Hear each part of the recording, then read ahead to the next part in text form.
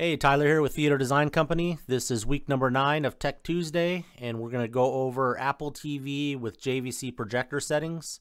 The Apple TV settings will work with other projectors such as BenQ and Sony's. Obviously, the JVC projector settings are specific to the JVC, and we're going to dive right into it. Thanks a lot. Okay, so we're going to jump into the Apple TV. We're using our projector here, and lights are on, so the image quality is not the best, but I think you guys can get the idea. First and foremost, software updates are on. Let's update the software if needed. And then our next settings here is go to the video and audio settings. And so as you can see, none of this is set up. So let's set up our audio real quick. And we're going to select this output to Dolby Atmos on. So that'll give you the immersive audio through the Apple TV. And then the next setting we're going to do is go to Format. And we're not going to enable HDR. We're going to go to 4K SDR. I know it sounds counterproductive, but that's what you do. And we're going to select OK on that. And then as you notice, it actually automatically updated our chroma to 4.4.4. It was at 4.20. And this again will vary between projectors, but for the JVC, if you're using a fiber HDMI cable, that's generally what's going to default to. And then the most important aspect of this, match dynamic range to on, matched frame rate to on. Okay, so we're going to exit out of the Apple TV now, and I wanted to note the color saturation's way off. That's because the projector originally was set up to HDR, and we're going to go over those settings now.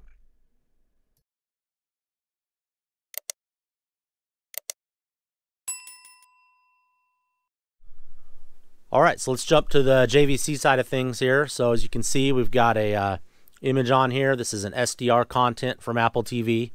It's washed out a little bit, not only by the lights, so you can actually see it when we're filming, but it's washed out because it's saturated.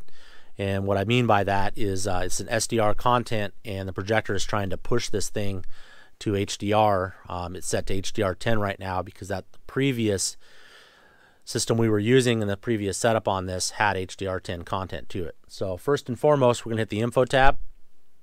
You want to make sure you're on software version 2.10 at a minimum. And then what we're going to do is scroll over. And so you can see our content type was set to HDR10. Our picture mode was set to HDR10 and toe mapping HDR auto. And so what we want to do is jump over one menu. We want to jump down to Auto Pick Mode Select.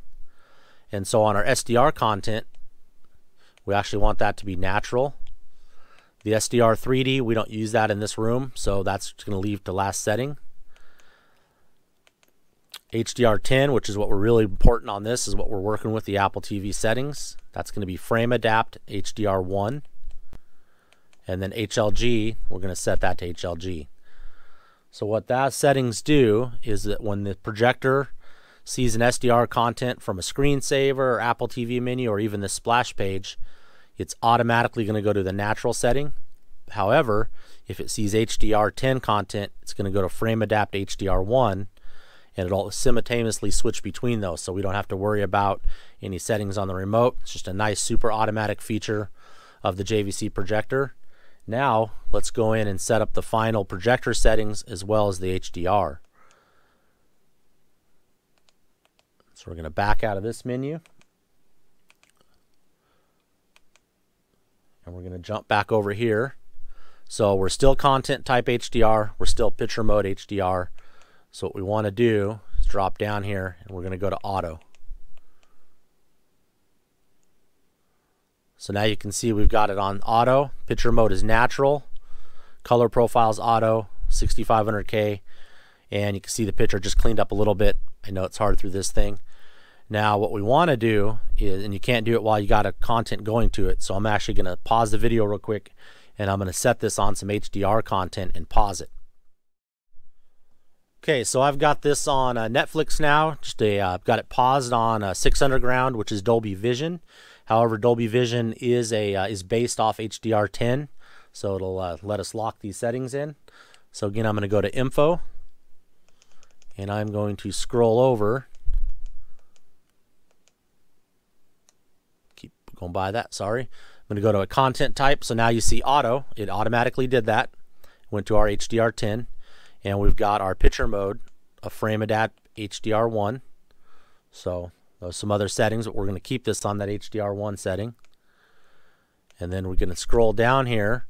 We're not going to mess with any of the color profile or the color temp. The HDR temp is default 6500 kelvins, which is a good setting for this.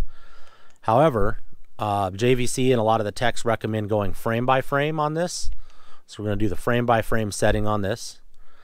And then I'm going to jump down here to this and explain real quick the HDR quantizer.